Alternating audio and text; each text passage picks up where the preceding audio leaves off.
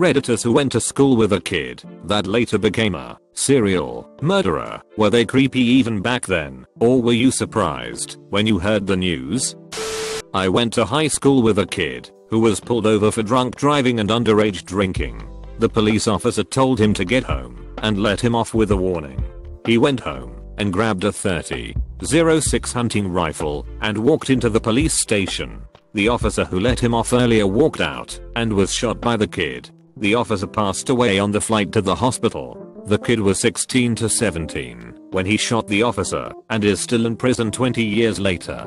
The son of the officer who was shot lived a couple blocks away from me. Such a sad ordeal for both families.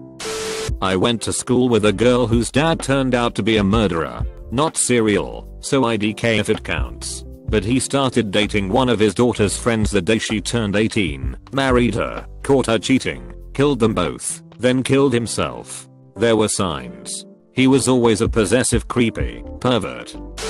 I went to school with someone who murdered his wife. He was a class clown type. Would do anything to get people to laugh. We'd like him. He'd smoke and drink around our group, but I don't think he did outside of it. He was a follower, not a leader. His personality was malleable. I was shocked when they got together in high school. She was a real go-getter, 5-year plan, Disney-loving person, sweet and strong.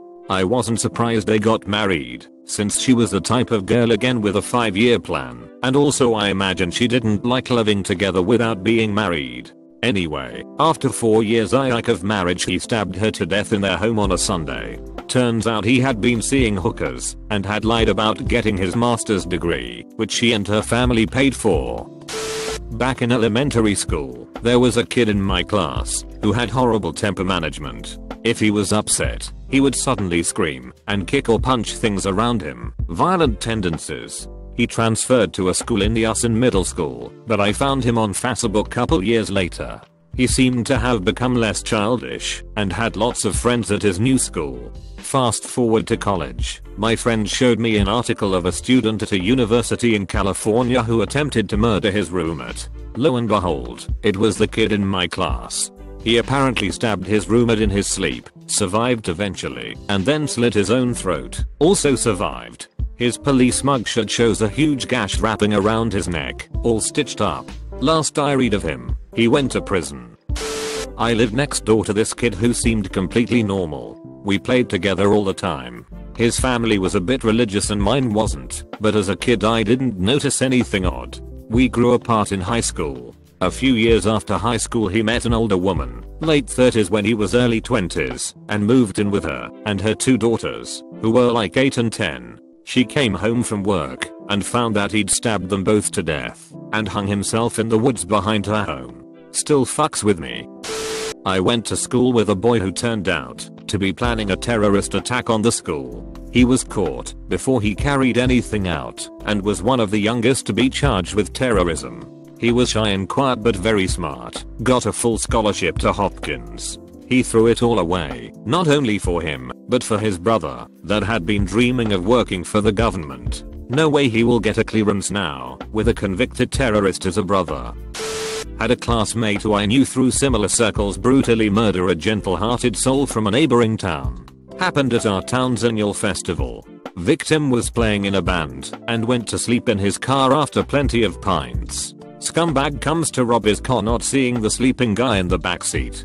He wakes up a little bit after driving out of town. He proceeds to beat him from the front seat, then pull a rock from the side of the road and beat him with it. Once unconscious he dragged him out and proceeded to run him over multiple times in order to make it look like a hit and run. I should make it clear that this pose was notoriously on a lot of drugs and had many convictions prior. He left him on the road and drove the stolen car to friend's house. His said friend called the police after he went to sleep, and the police arrived. They arrived, saw the car and Pose asleep on couch covered in blood. He made a run for it while in custody twice. Poor policing. First, as he left friend's house he darted from the marper field. Second, while in police station asked for a smoke/fresh air after confession. Darted again and got about 400 meters down cross streets in a small town. He got life, but I wouldn't be surprised that he'll get out in 15 to 17 if he keeps his nose clean. But here's to wishing it's broken daily. I went to school with Susan Smith, who drowned her 3 kids in South Carolina. She was always normal, didn't seem like the type to do something like that.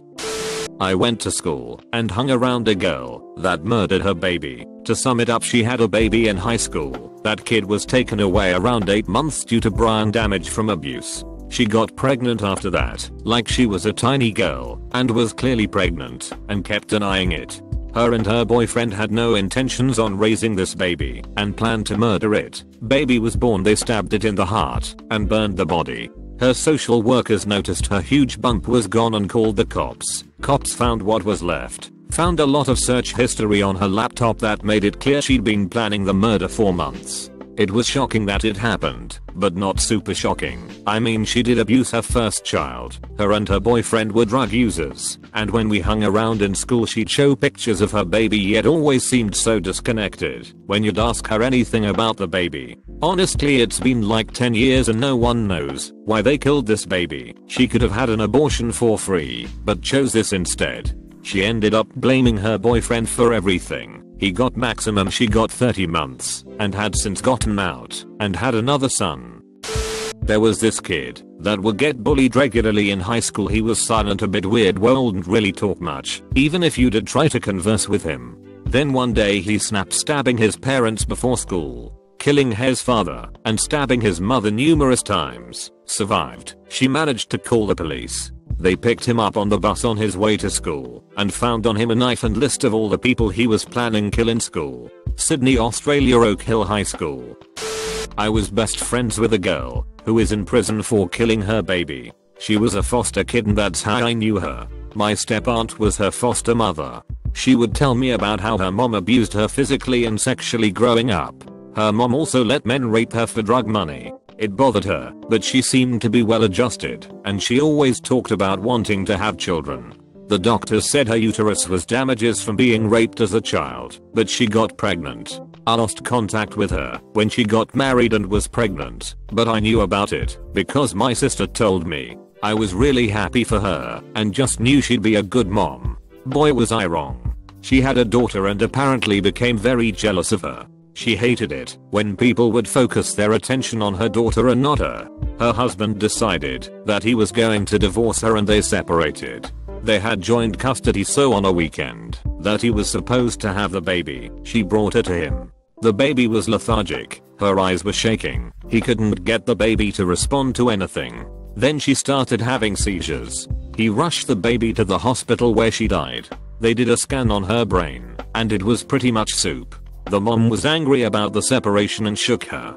This girl was in child development class with me when our teacher was showing us what a baby's brain looks like after shaking baby syndrome. I had to leave the class because it was so horrific. She was sitting next to me when we saw it. I just couldn't believe. I couldn't sleep for weeks knowing that this person I once loved and considered an unofficial sister could do something like that. My step-aunt who fostered her and gave her a chance was hysterical. It was just all around awful.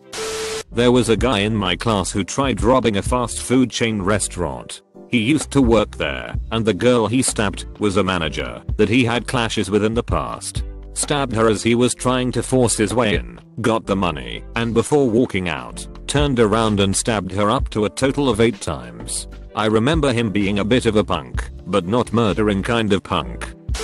Not sure if it counts, because I didn't know the kid too well in high school. Recently got a bunch of messages saying, "Do you remember buddy? He just killed a girl and her kids." Only memory of him I had was that he was very hot-headed. Turns out he went into a blind rage, murdered his girlfriend and her 2 kids. One kid made it because she was at a driving lesson and not in the house. I went to school with a guy who was rumored to be gang affiliated. For the sake of the story, we'll call him Jay. I didn't believe them at first because the guy was a total clown. However, around the time 8th grade started, Jay started writing really creepy poetry in our literature class. Lots of cryptic references to gun violence, death, etc. His personality also started changing. Jay was really hostile towards other students, disobedient in class, and started getting into fights outside of school. It was very disturbing, but amazingly enough, none of my teachers ever talked to him about the content of his work, his behavior, or brought it up to his parents. I wish they had, because maybe they could have gotten him help before it was too late. Eventually we graduated, and I didn't see him anymore. 10 years later, I see his face plastered all over the local news. As it turns out, he was in fact a gang member, and was wanted for shooting a man to death outside of local park in downtown. Jay turned himself in 12 hours after the shooting. The truly sad part is that Jay didn't even kill his intended target. He got him mixed up with an innocent man who was cutting through the park to get home. It was unbelievably tragic. The guy Jay killed was a recent college graduate with a wife and 2 kids. This man had his whole life ahead of him, and it got taken away from him because of some stupid gang bullshit that had nothing to do with him. If that wasn't bad enough, there was actually a string of similar murders, about 17, that occurred in the months prior to the shooting. All of the previous murders played out similarly, late at night, in secluded areas, and all victims were killed via drive-by shooting. Jay and his crew are currently the prime suspects in all of these murders. Last I heard, they were all in custody and awaiting trial. I hope they all get put away for life. Not necessarily murder, but definitely complete indifference. I went to high school with one of the fraternity brothers from Penn State who let a pledge die of alcohol poisoning on the couch in their frat house. They wouldn't take him to the hospital and let him lay dying while they partied on. They all got off with a slap on the wrist. He was always super chill, nice, and good looking. I was really surprised to hear that he had a role in what happened to that kid, considering we went to a military school. I went to school with a guy who murdered his girlfriend and his parents. He was always an asshole, even as a kid. He was a bully and just verbally mean to most everyone. That also made him kind of a cool kid, so he did have friends, so he wasn't an outcast. That being said, I never would have thought he'd become a killer. As far as I know, he doesn't even have a bad home life history of abuse story that helps explain why he is the way he is. I think he is just a fundamentally broken person. I just thought he was a jerk. I had no idea how deep it went. Last I checked, he was in prison for life, so I guess that's that.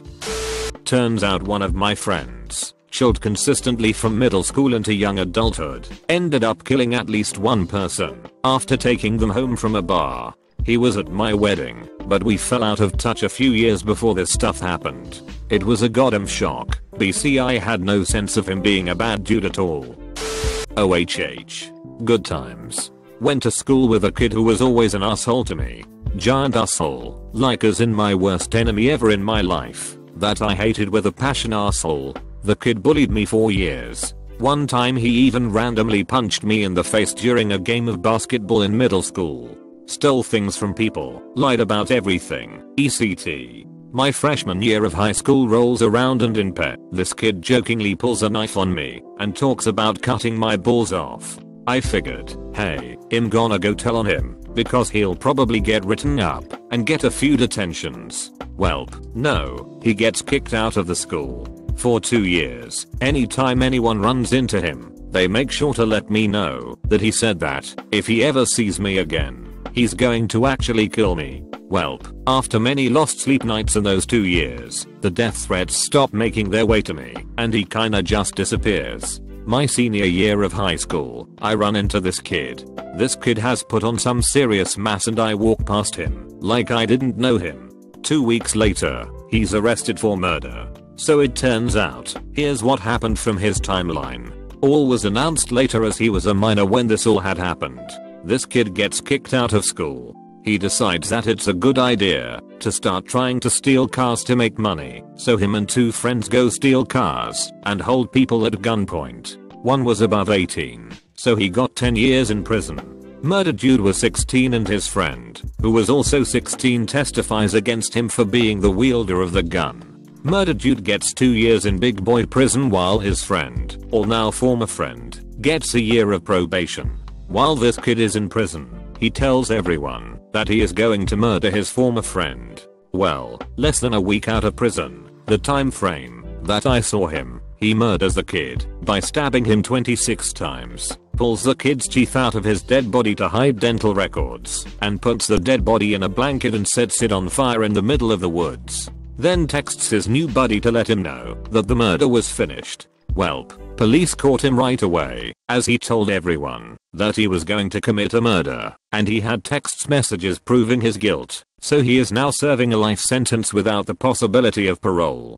Not one bit of me is surprised, though part of me feels awful for getting him kicked out of school. I really didn't mean to do that. Now here's the thing, is anyone surprised that he committed this murder? Not at all. If I ever met one person in my life who was capable of murder, it was this kid. This kid was the absolute definition of an asshole. Just the most awful kid. Now that being said, his home life was shit, and for that, I feel bad for him.